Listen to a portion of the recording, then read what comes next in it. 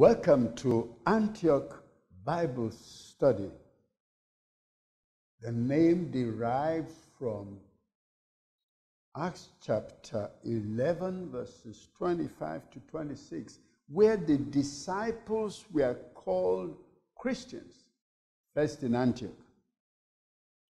But then the reason why that was necessary to raise men and women who were like Christ was because our Lord Jesus Christ said in Matthew chapter 28, verse 19, "Go therefore and make disciples of all the nations, baptizing them in the name of the Father and of the Son and of the Holy Spirit, teaching them to observe, to follow all things that I have commanded you. And lo, I am with you always, even to the end of the age." And then from Romans chapter 8, verse 29, "For whom God foreknew, he also predestined to be conformed to the image of his Son, that he might be the firstborn among many brethren." In other words, nobody has a right to define what Christianity should be. Christianity is modeled after the life of the man who started it, after the Son of God, the Lord Jesus Christ himself. Let us bow our heads to pray. Lord Jesus, may your Holy Spirit conform us to your image. As we study your word, transform us into your image, that we may live your life here on earth. Thank you for hearing us. For in Jesus' precious name we pray. Amen. Amen. Now we are studying the teachings of Jesus. That's why we are calling this series Making Disciples the Jesus Way. The Jesus Way. The way he taught his disciples to produce those 11 men who, after he left the earth, changed the world. We want to enter into the same teachings so that we too can change our world the way they did. Turned it the right way up because it was upside down. So come with me to Matthew 5:14. Jesus said, "You," talking to the disciples, "you are the light of the world. A city that is set on a hill cannot be hidden. Nor do they light a lamp and put it under a basket, but on a lampstand, and it gives light to all who are in the house." Verse 16, "Let your light so shine before men, that they may see your good works and glorify your Father who is in heaven." Now, the moment we begin to look at this scripture, we see immediately the elevation. Jesus was elevating his followers to be the same thing he was when he was here. The elevation comes from John chapter 1, verse 4. The Bible says, "In Jesus, our Lord, was life, and the life was the light of men. And that life that was light shines in the darkness, and the darkness could not resist it, could not extinguish it." In other words, the light of Jesus overcame every darkness. You know, the physicists, they tell us that the darkness is actually not an entity. The darkness is merely the absence of light. In other words, the moment light is extinguished, darkness comes. And we know from experience that whether you are able to drive away darkness fully will depend on the intensity of your light. If you come into a place like this and you just have one candle light, yes, there will be light, but there will still be a lot of darkness. There will still be a lot of darkness. So, the greater the intensity of your light, the greater the power to overcome darkness. And so, anywhere we come and it appears that darkness is overtaking the light, overcoming the light, then the solution is simple. The intensity of light must go up. The intensity of light must go up. So you come to a place when the darkness of sin and corruption and evil is very high, overcoming all the light, then the intensity of the light there must go up to overcome the darkness. Because the Bible says that Jesus brought such a piercing, incandescent light with such power that it overcame every darkness. Every darkness. And so, Jesus says, our Lord Jesus said to his followers, you are the light of the world. Now, this is how he elevated them. I want you to listen to him in John chapter 8, verse 12. Our Lord Jesus spoke to them again, saying, I am, was telling his audience, I am the light of the world. He who follows me shall not walk in darkness, but have the light of life. He who follows me will not walk in darkness, the darkness of sin and evil. If you and I follow the Lord Jesus Christ the way we should, we will never be found in the darkness of evil and sin and wickedness and corruption. We will not be seen. This is what the gospel is about. And then the elevation also is seen in John chapter 9, verse 5. As long as I am in the world, I am the light of the world. Now you can understand then why Jesus said to his disciples, you are the light of the world, because I'm not going to be here forever. I will soon be gone, and you will replace me as the light of the world. You will replace me as the light of the world. Now, light is created to shine in darkness. What does that mean? If this was broad daylight and you switched on the light outside, nobody will notice. Nobody will. It's like street lights. If you don't switch them off during the day, nobody will notice.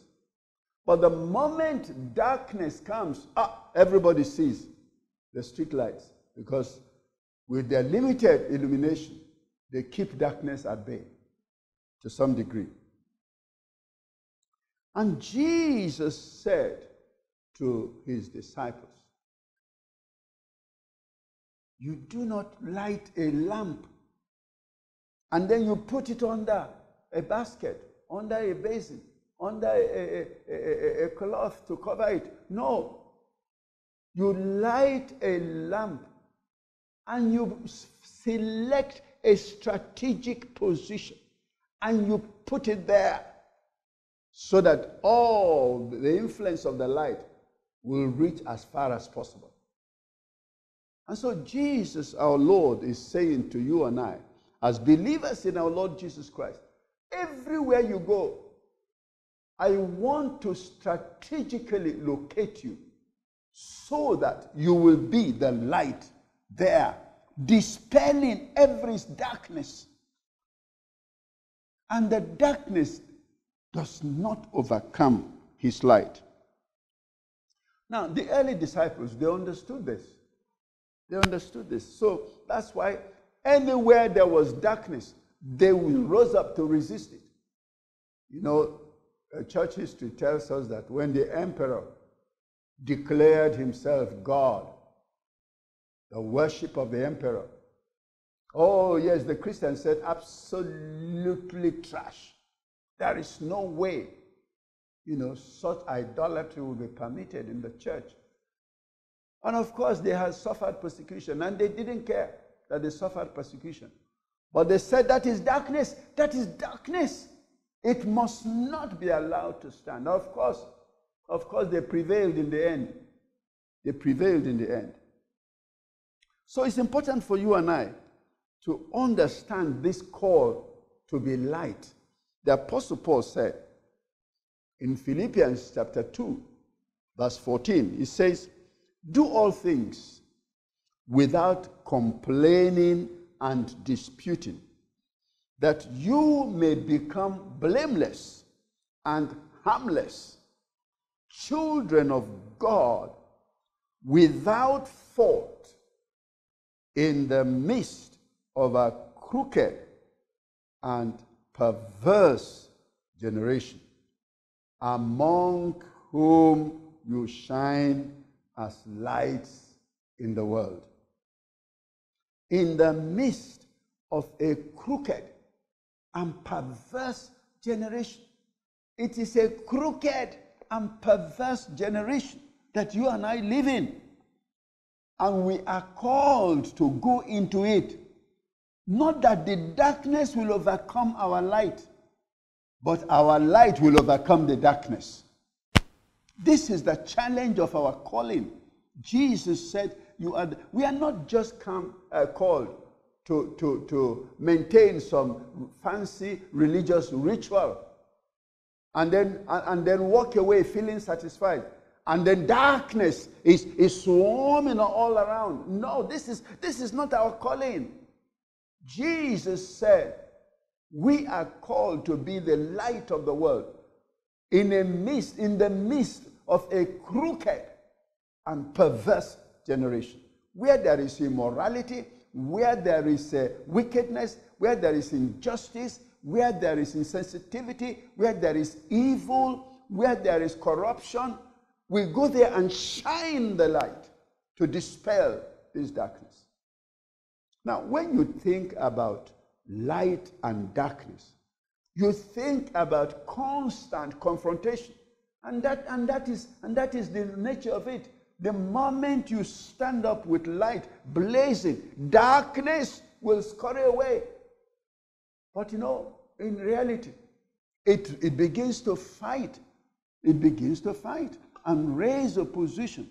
But the Bible says that the kind of light our Lord Jesus Christ brought, the one that used good to overcome evil, the one that used kindness to overcome wickedness, you see, it is the kind of light that darkness could not resist. And that's why, you see, even at the cross, when he was being nailed at the cross, he had the nobility, he had the grace, he had the quality of character to say, Father, forgive them, for they do not know what they do. That's how light overcomes darkness. So, in the face of wickedness, in the face of injustice, in the face of evil, even though Pilate tried several times to release him and they refused, he still had the grace, he still had the inner nobility to say, Father, forgive them, for they don't know what they're doing. This is the light that Jesus wants us to take into a world of crooked and perverse generation.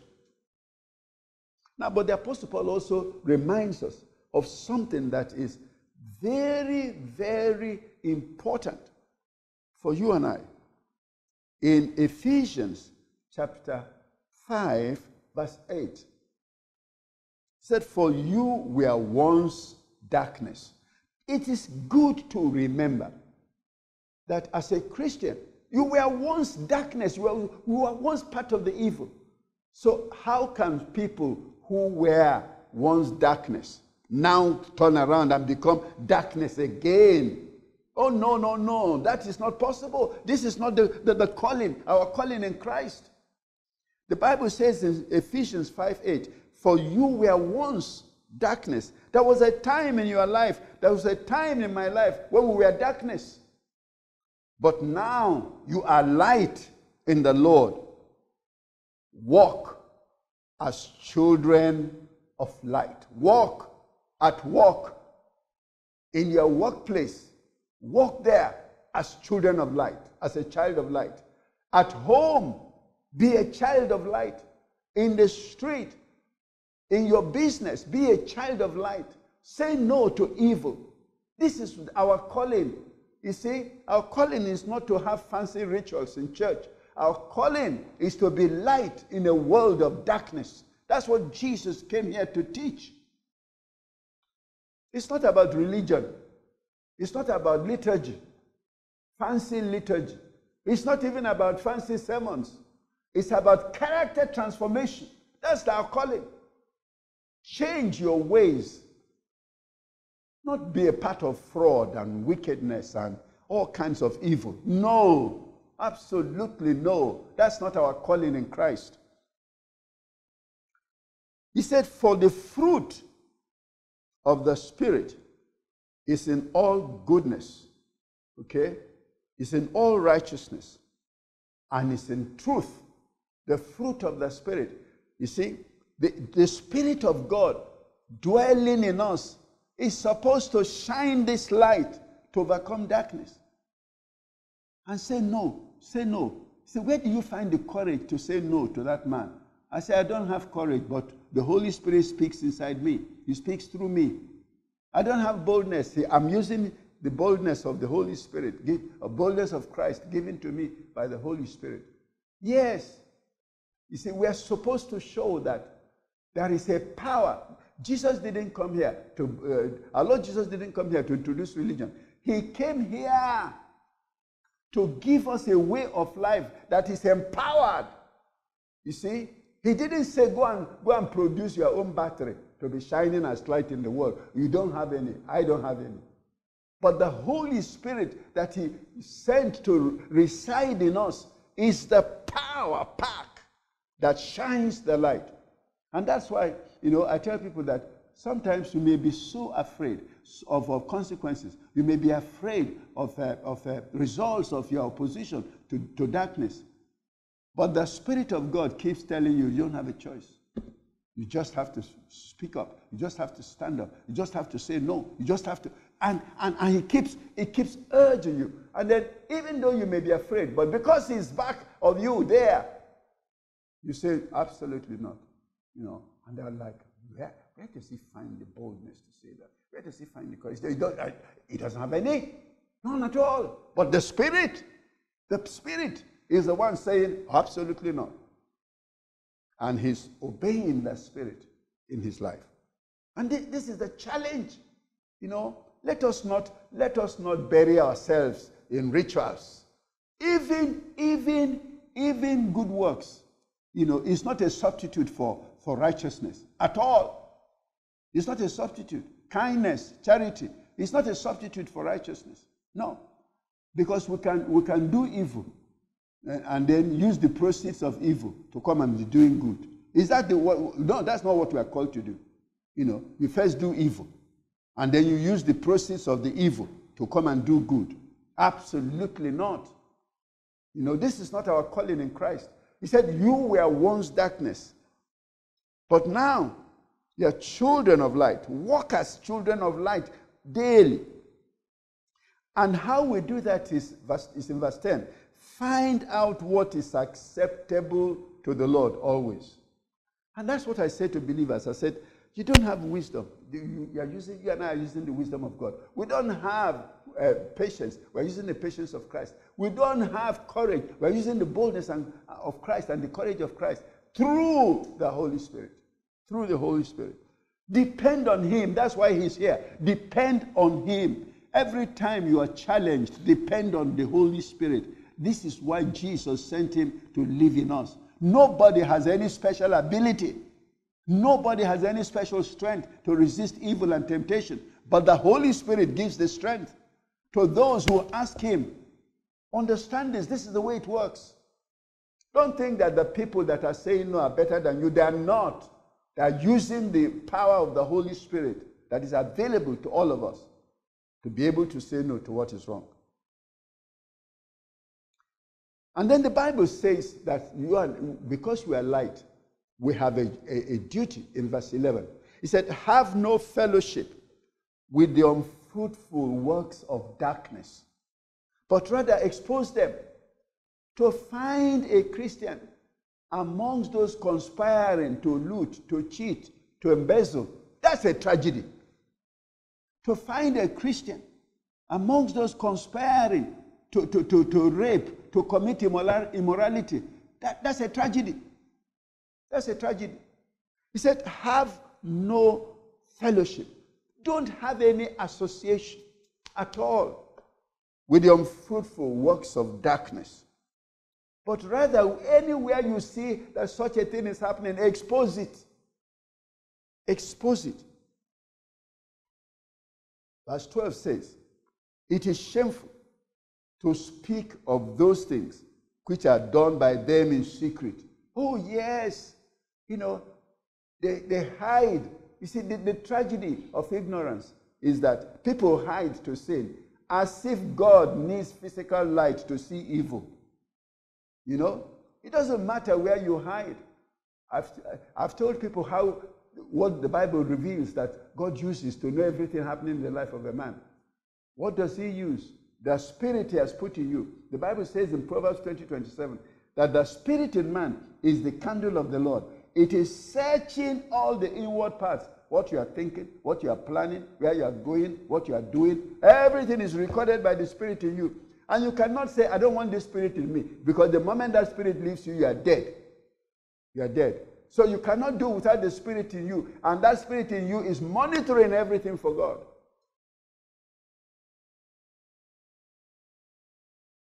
And that's why the Bible says, expose them. It's a shameful thing to speak of those things which are done of them in secret. He said, but all things that are exposed are made manifest by the light. For whatever makes manifest is light. Absolutely. Whatever exposes evil is light. Therefore he says, awake you who sleep, arise from the dead, and Christ will give you light. Yes, Christians mustn't be asleep. So asleep that darkness has totally overtaken their lives, taken their testimony, overtaken everything. You see a man that used to be vibrant as a Christian is a great witness for Christ. And then suddenly, you see him years later. Oh, it's a totally different story. That's a tragedy. That is a tragedy. That is a tragedy. And that's why in this season we must remember, you see, these are seasons that remind us that life is very transient. You know, and if you die in iniquity, it's in iniquity you will perish. Don't listen to preachers who tell you that once you have gone to the altar and say you surrendered your life to Christ, oh yes, you'll get to heaven, nobody can stop you. So really? Go and read Revelation chapter 3 verse 6. It said, he that overcomes, I will not blot out their name from the book of life. What does that say to you? He said to you, you and I, that they blot names out. They do blot names out. You have to overcome for your name not to be blotted out. So to come to the altar, kneel down, say a few prayers, somebody lays hands on you, and then you go home and say, I'll go to heaven so I can do as I like now. Oh, think again. There is no such thing. So let anybody not deceive you.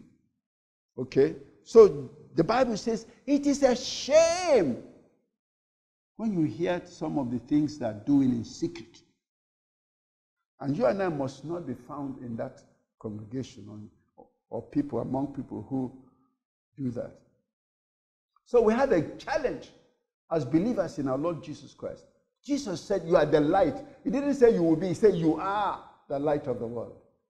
It's a responsibility. It's a challenge. I must be light. I cannot be found in a cahoot with evil. I cannot be found compromising, working together with darkness. What type of light is that? That is comfortable in darkness. That is cooperating with darkness. That is no light at all. That's why Jesus said, when the light that is in you is darkness, then your darkness is worse. Because some people, the other people may have darkness, a product of ignorance. But you are having darkness when you are supposed to know the truth.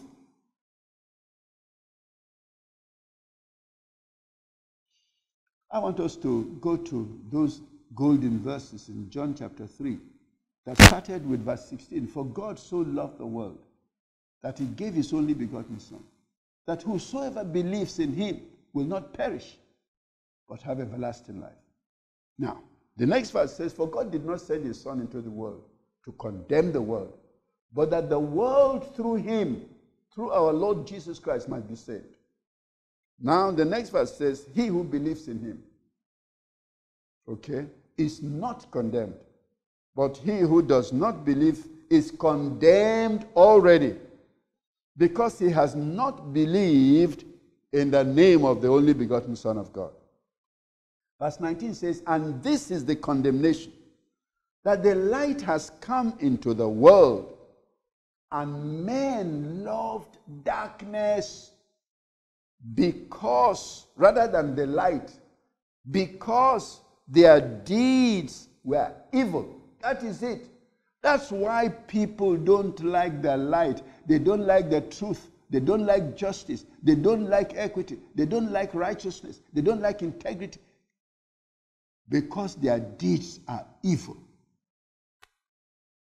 And so when you and I go and join them, then we betray our calling in Christ. We betray our calling in Christ. We are called to be light. A light that is put on a pedestal, on an elevation, so that wherever you are, you have influence. And the more the intensity of your light and my light, the wider our reach, the wider our influence, the more people's lives we touch and bring them out of darkness into the light of Christ. So that when life is over, they will end up in eternity as children of light. You see, it's not about attending church here. It's so important for you and I to understand that. It is not about attending church. It is about being light that overcomes darkness. Being light that overcomes darkness. I want you to bow your head, because this is so critical. Our Lord Jesus Christ himself said, you are the light of the world.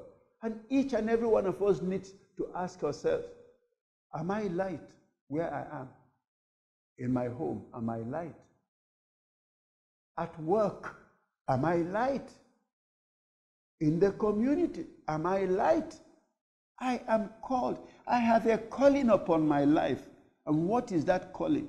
You have the same calling upon your life. And what is that calling? To be the light of the world. Oh, ask the Holy Spirit to empower you today. Because every light must have power behind it. All the light you see, there must be power, electricity power of some sort, whether it's battery or electricity or generator. There must be power. The same thing, during the day there is light, is the sun that is powering it. Everywhere there is light, there must be power. And when Jesus said you are the light of the world, he sent the Holy Spirit to empower it. And so I want you to bow your head and say, Holy Spirit, I need you. I need you to power my light. Please, darkness is overcoming me at work. Darkness is overcoming me in the club. Darkness is overcoming me on the road. Everywhere darkness is overcoming me. I am tired of being overcome by darkness. Empower my light so that I can shine everywhere I am and show people with gladness, with joy, the light of our Lord and Savior Jesus Christ. Bow your head. Talk to him from the depths of your heart. He wants to empower you. The Holy Spirit, he wants to empower you to shine in the midst of a crooked and perverse generation. He wants you to shine right now, right now. Things may be difficult, he still wants you to shine. Yes, things may be challenging, but he still wants you to shine. Because the sun cannot but shine. Yes, once the day breaks, the sun has to come out and shine. The darkness cannot withstand it. There must be daylight. This is the kind of light that Jesus wants, our Lord Jesus wants you and I to be. Constant, consistent light in a world of darkness. Father, May your Spirit empower each one of us so that we can be light in a world of darkness. In the name of Jesus Christ our Lord we pray. Amen. And Lord, as many as desire to be light who are still in darkness, my brother, my sister, you are still in darkness, but you want to be light. Just pray and say, Lord Jesus, I repent of my sins. From henceforth, I will no longer be darkness. I want to be light in the world. Come into my life. Bring your light into my life so that my life will be filled with light. And then I will become the light of the world, which you called me. From this day, Lord, you are my Lord and Savior. I will serve you. I will follow you. I will love you. I will obey you. I will be light everywhere I am, so that the world will see your light and give you glory. I thank you, O God. And Lord, as many as are repenting today, particularly those who are sincere in their sorrow, Father, please comfort them and bring them into your family and cause them to be light in a world of darkness. Yes, I see those faces now. You know, Jesus is saying to you, yes, you will be my light in your world. I will shine through you to the glory of my name, to the glory of the Father. In Jesus' precious name we pray. Amen. Amen.